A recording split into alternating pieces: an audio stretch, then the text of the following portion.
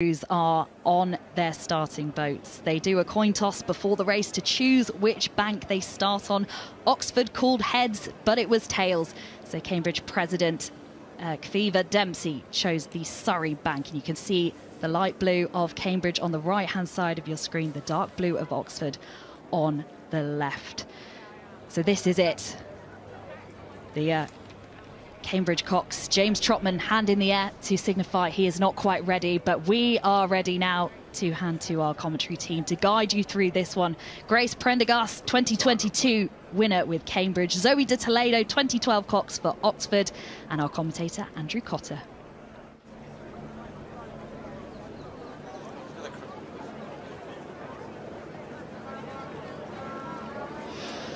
Well, the crowds have come. The crowds have come out in their hundreds and their thousands, and they line up there on Putney Bridge in the vagaries of the spring weather. Today the wind comes down from the north-northeast and the temperature has dropped. There will be a bit of life in the river, and the challenge of the boat race is as much in dealing with that as with the opposition. And they wait on the stake boats. The hands up. Oh, one hand up from James Trotman, indicating that he is Cox for Cambridge Crews. Not happy, but he is happy now. And they settle in, ready to go. But then the hand goes up, and so the hand of Tara Slade goes up as well.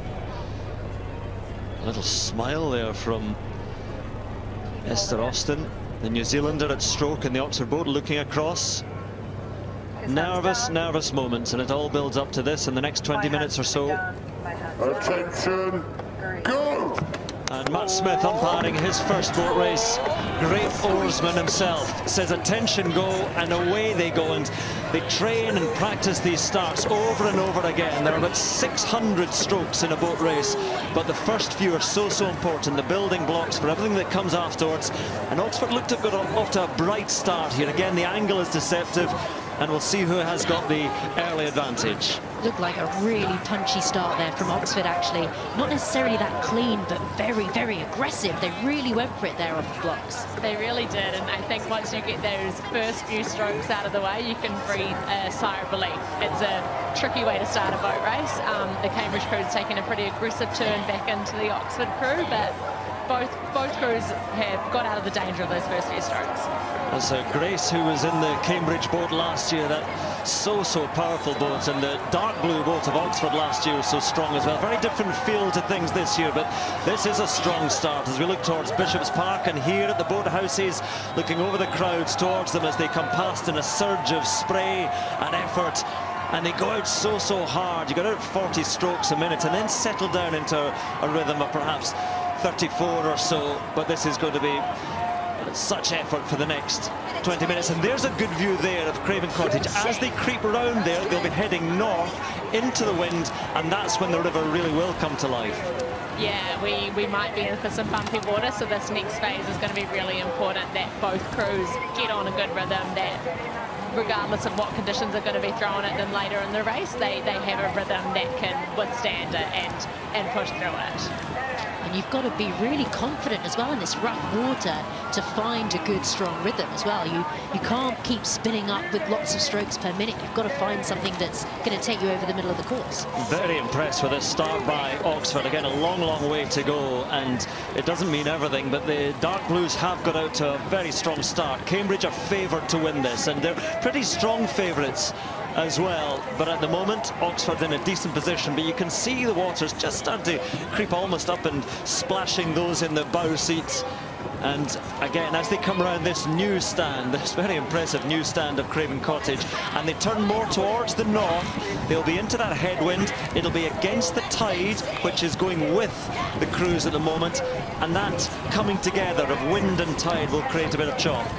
We can see here, if you look at the very end of the boat, the forward part of the boat, quite often when crews think it's going to be rough, they put a little deck on to actually push some of the spray out. Doesn't look certainly like Cambridge have done that, so maybe they're thinking that this rougher weather won't last as long as we thought. Yeah, it's all about sort of assessing what you think the conditions are going to be and really play to those. And you can see it's pretty bouncy, but not too bad at the moment. But it's going to be when they start to turn this bend, then you'll get to see it. Let's just listen in for a moment to the coxes. You can hear James Trotman, the Cambridge cox, and just listen to the instructions and the sound of the boats. Ready? Yeah. Yep. Hips, knees. Hips, knees. Hips, knees. Yeah, good. 122. Yeah, moving. Half a seat. Yep. There. Hips, knees. Well, let me show you that the heart rate of the coxes even got to the 140s from a resting of 59. That shows that they're feeling the tension as well. And for the first time in the race, the blades are getting closer to the two crews. Yeah, they'll be feeling that as well, and I think the Cambridge crew's starting to edge back up, and once you get that bit of momentum, it gives you this second burst of energy, and I think there's nothing more motivating if a crew jumps out on you than being able to walk back up, and they'll know that Oxford has the inside bend at the moment, but soon, very soon, it's going to be coming back to Cambridge favouring their own bend. And it was interesting listening to James Trotman, the cox of the Cambridge crew there, because he did sound very calm. He didn't sound worried about being a little bit down. And Oxford have now used up that little bit of advantage they had at the start. And like you say, Grace, now it's Cambridge's turn. Well, that first bend is worth about a quarter of a length to the crew on the Middlesex station, which is Oxford in this, and they have no advantage now as Cambridge start to move through. And when, I suppose, Grace, you're in a boat like that and you can feel yourself moving past your opposite number, that really does give you such a boost. It really does, and they'll all be able to see it out of the corner of their eye, so it doesn't even need to be communicated, but then they'll know they're slowly moving up seat by seat by seat, and there's literally actually just not a better feeling, and I think when they also know they're about to get an advantage, they will be a hard crew to stop now, and this is probably a really important phase for Oxford to stop that. Heading past familiar sights of the boat race on the left, the Barnes wetlands, and still heading almost straight north here. The river really does loop around. It's no straight east to west race, but you can see the advantage that Cambridge have pulled out in the last 2 minutes. They have put on a big push, and the crowds again gathering in their hundreds and thousands on the banks watching on as the women have raced here on the championship course since 2015 and putting on a show. But I think what's interesting, if you look at the crews, we see Oxford now on the screen. They look quite relaxed. Their shoulders look like they've dropped down. They look like they're pushing their legs well. They don't look like they're having to work really hard here, whereas Cambridge have really put in a lot to get up into this position. First instructions from Matt Smith. I was chatting to him before and he said, I want to be saying nothing at all in the race. I want it to be quiet. And whereas I said, we as commentators and viewers want something very different. But the first warning to both crews to pull apart there. I thought Cambridge really did seem to be creeping across. Well, Matt Smith, no stranger to an exciting race, but that's from the athlete's perspective. He was in the crew in 2001 where there was a restart, and not forgetting 20 years ago, that incredible one-foot win. Cambridge warned there to get back towards the left, back towards the Surrey station. They just crept across a little bit. Once you get clear water, there's James Trotman. You can see his hands, just delicate hold on the rudder wires that steer the boat. And listen in. Yeah. Yep. Press and pin. Press and pin. Press and pin. Yeah, that's good. Now, if Cambridge were able to get clear water, they could choose whichever station they wanted. They could control the river. But then if Oxford were to re-establish contact, you could always get a disqualification. So Cambridge are being warned again, and this is bold coxing from James Trotman. Oxford haven't lost touch. Look, what is that, a few feet of clear water? It is bold coxing considering how close the crews are together, and I think the Cambridge rowers are going to really have to back up their coxswain at the moment and make sure they keep moving. And Oxford are moving now. Actually, you heard Tara Slade in the Oxford boat. She called a massive push there, and they are going for it. They know this is a do-or-die moment, Oxford, and Cambridge have got to move or they are in trouble, serious trouble. If Oxford can bump Cambridge, you know, you could have disqualifications in a scenario like that. So Cambridge have to move back to the Middlesex station, and they are moving now. But that touch of the rudder, that's brake on a boat as well. So that's a big push by Oxford, but how much will it cost them? And you could see the panic start to kind of creep in on the face of Quiver and Stroke Seat on the Cambridge crew. I think she was very aware of how close Oxford was, and they put in a good move to be like, if you're going to cut in front of us, we will make you pay for it. And that's exactly what you've got to do in a one-on-one race when you are a length down. You can't let the boat, you can't lose contact. You've got to stay with it. I thought for a second we might be having an Oxford-Cambridge bumps race on our hands. I think I've been saying that Cambridge have to move towards Middlesex. It is, of course, Surrey on the south side. And now this big Surrey bend is a huge loop of the river. Now this is worth 3/4 of a length to the boat in the Surrey station, so to Middlesex, so to Cambridge. And look at the gap they've suddenly pulled out. So we talked about that effort that Oxford had made to re-establish contact.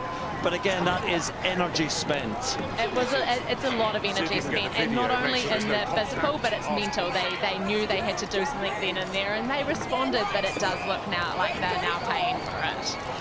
There's a familiar heads, if you Dave Catherine, Grange and Kyra as well, and Casa watching on as they come past, with so many of the crowds here that gather on that north bank there with all the pubs of Hammersmith. But again, in the last minute, Cambridge have really taken control of this race.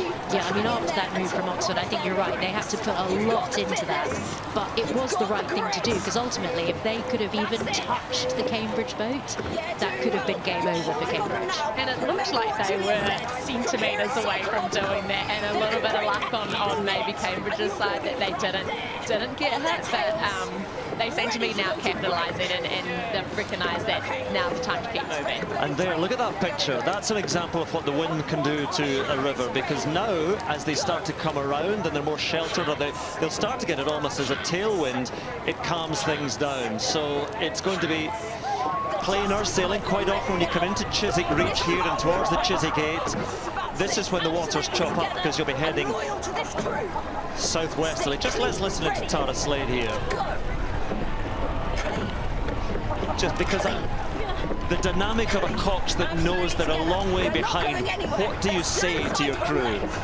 You've got to be realistic, but you've got to stay positive at the same time, and it's probably the hardest thing that you've got to do in that position, because you can't just say this is game over. And you can hear what she said. She's saying they went too hard. We're still in with a chance, and that's exactly what I would be doing. I think that's the only thing you can do, really. It is, and that's the toughest thing about this race, is once you're behind, you cannot see anyone, and you need to listen to your coxswain, trust that they know what's happening in front of you, and it's a do-or-die moment, and you just have to go with it. Over halfway now, and there's a new halfway post in there in the grounds of St Paul's School, and they'll come past it now and out to an enormous lead now for Cambridge. And as the waters calm down, they hope very much that it is going to be a plain sailing from now on as Cambridge look to extend this dominance. So Oxford just have to dig in, and this is where, again, we've talked about it before, the cox almost has to lie to the crew and say, yes, they're not going anywhere, they're not getting away from me, even if that isn't quite the truth. It's such a fine balance, isn't it? Because you need to keep the trust of your crew, but equally they're going to be aware. And it's really subtle things. You know, if you're in a boat that's behind, you can't see them, but you can see the disturbance of the water from their blades slowly starting to edge away. So you do know that something is changing, and again, you can feel it when you come back to them. It feels a bit bumpier. That's how you know that you're moving back towards a crew. So look at Matt Smith now. He's put his flags away. He's just enjoying being at the head of this flotilla. Enjoying the trip down the Thames as we look down and the giant insects that creep up the water there. It's a beautiful sight and a familiar sight, but that is a big, big gap between Cambridge and Oxford, and they're surely heading to victory. Still a long, long way to go, and still much can happen, but this Cambridge crew is an impressive one. Not quite of the caliber of last year. That was a different feel to that boat, as it was for the Oxford boat as well, but my goodness, they've come together well here. And again, Oxford just have to persevere and say, we've trained so hard for this, we're not going to go gently. Yeah, and Cambridge has the luxury now that they can sit out in front. All 8 rowers can see the Oxford crew behind them, and you can start relaxing, and everything sort of seems to come a little bit easier, which is a very privileged position. I mean, you say easier, but we can see Quiver Dempsey's heart rate there is 178, which is 2 to 3 times what those sitting at home watching is going going to be right now. So she's still working very hard to put her crew out there in front. But yeah, she'll be working very hard, and I think you don't realise in a race like this, the rowers are in an immense amount of pain, probably from about 60 to 90 seconds in, and they have to be comfortable being that uncomfortable for almost 20 minutes. It's tough, and that's part of long distance racing, is figuring out who can be uncomfortable the longest. And you know, you can compare it to championship racing, which is over 2-kilometre courses, and here, you know, in kilometre terms, 6.8 kilometres, it's a very different feel. It is a very different feel, and you saw it in the start of this race. You have to go harder than you want to go at the start because you don't want to get behind. So the nature of that means you're going to be in pain very early on. It's interesting. James Trotman just looking around, seeing where are we in the river. We're in a very good position. You're reeling them back in, Oxford. You're going to have them. And again, Tara Slade saying you're going to have them. And again, that's the kidology that you have to adopt at times, because I don't think the lead has stretched out too much further, but it's simply unbridgeable as they come to the crossing. There still is a long way to go, and looking at the stroke there, Esther Austin, the New Zealander, the most experienced, the only one over 30 in the boat. Any response, Sarah? Yeah, But as the horn sounds, you see the wash of the river behind from the flotilla battering off the walls, and the crowd have come to watch this and the race to come as well. So it is staying at about that same distance, and Oxford are doing all they have to do in sort of trying to keep pace, but it's impossible to see a way back from here.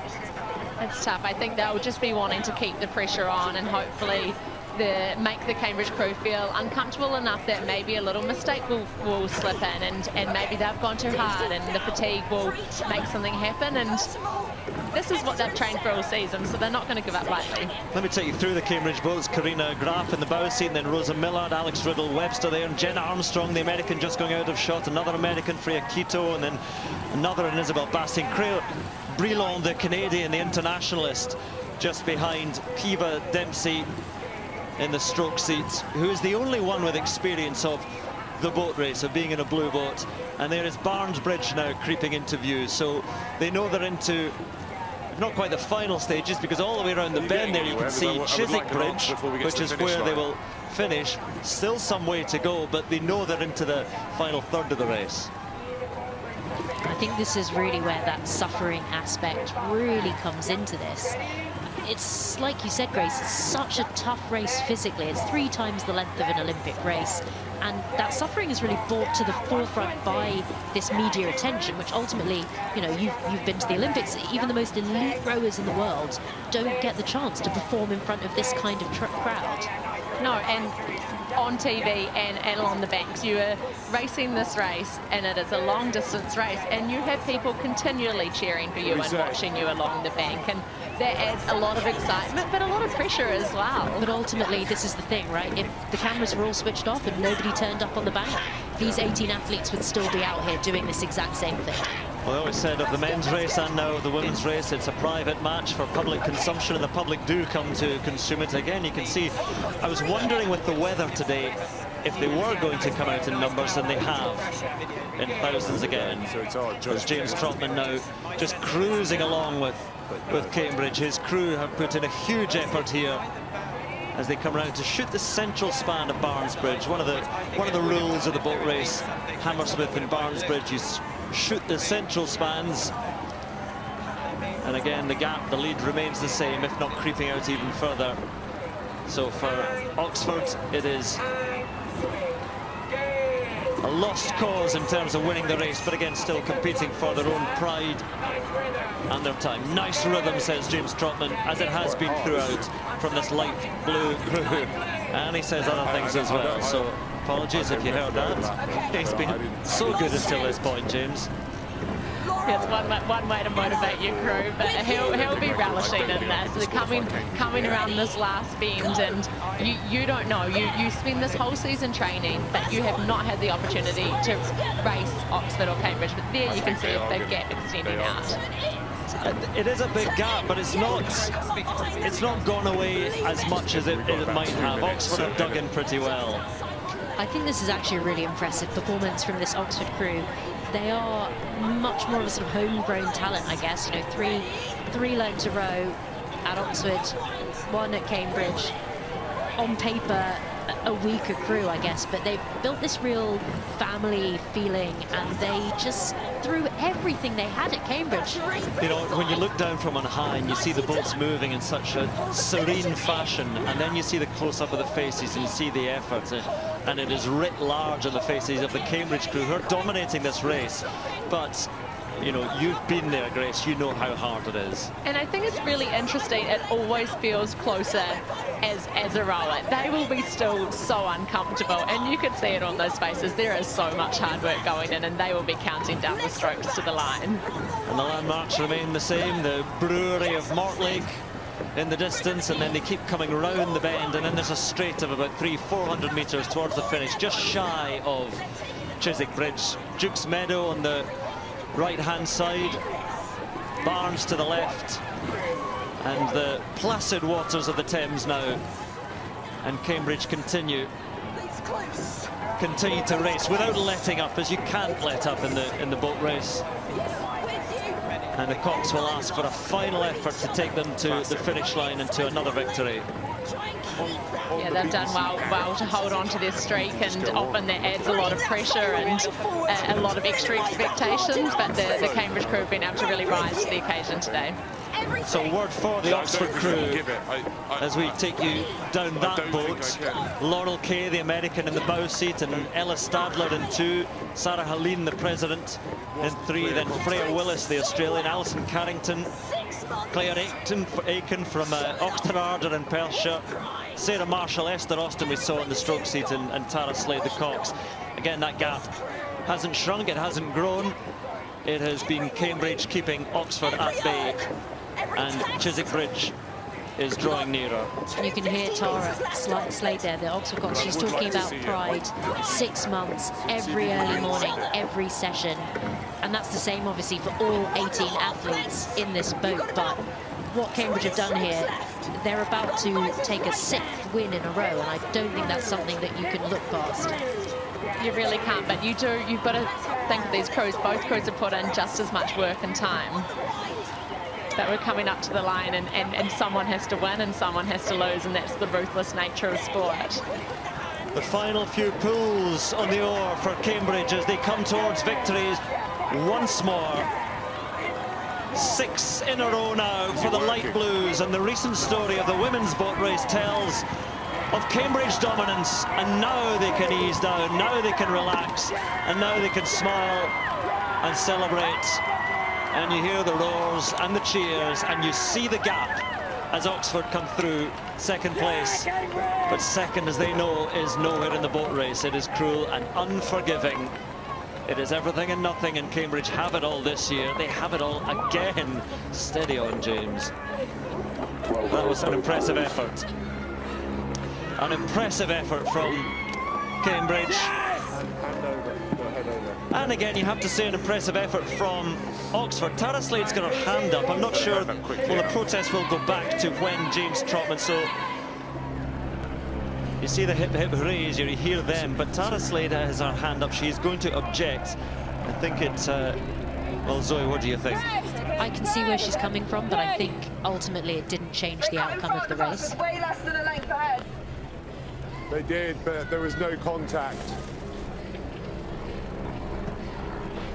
That is the responsibility of a Cox. All Coxes will, if there was something close like that, you will protest. But I think, as you heard Matt Smith, they say there was no contact. Good fight, girls, says Esther Austin. There was no contact. So if there had been contact when James Trotman steered Cambridge across, then that would have been a very different matter. And this is one of the things about the boat race. There are very, very few rules, and a lot of it is left to the discretion of the umpire.